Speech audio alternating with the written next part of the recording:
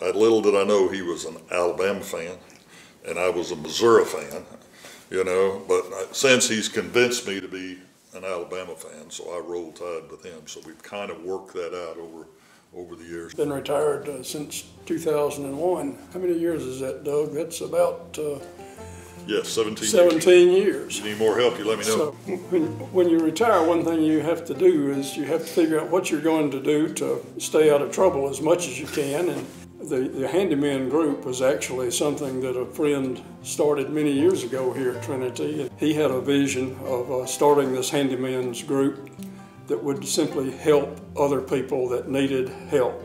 The other thing that Doug and I have found we have in common, though, is we both like to eat. That's why we were at that. It's obvious. Then we talk about everything from the church to politics to service. I think it's important to seek your friends and be very selective. I always tell my kids, you know, run with the best people you know. You know, whatever the best people, wherever they may be. They may be on your football team or they may be your church, whatever. Just surround yourself with good people and hopefully it'll rub off. And to me, I find myself coming to the church. Not everybody in the church are saints. Not everybody outside the church are not saints. But I find, by and large, my church friends, since I was a kid, and I'm 71, you know, I find them to be in the church. And that's kind of the way it is.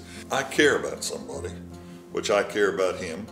You know, I'll listen to him, and he's shown me, you know, that if I have an opinion of something, he'll listen to me and then we'll talk through it. I think the first and foremost is you love everybody. And in our, you know, we're taught to love our enemies. We're taught to pray for our enemies. We are taught to reach out. I mean, you know, and in relationships, you have people sometimes with issues, but you love them, and you love them to death. I think it starts out with brotherly love, Christian love first. I think it's second is that what you do as a pillar, in my opinion, is you find out what the other person's feelings are.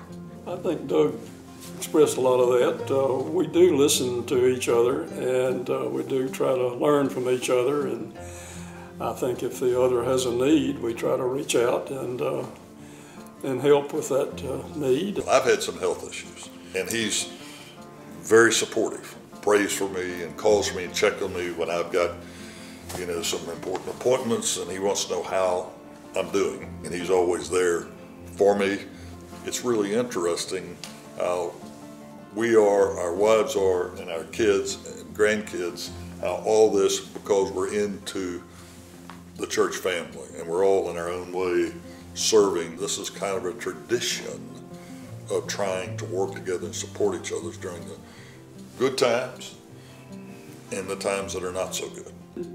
When you have good friends that you can call on and you know they're going to be truthful and they're going to be helpful, that again is just part of this broader church family where it's important to develop the right friendships. But if I know somebody's a Christian and they approach things on what's not only good for me, because I think that there's too much in society and too much, you know, what's in it for me?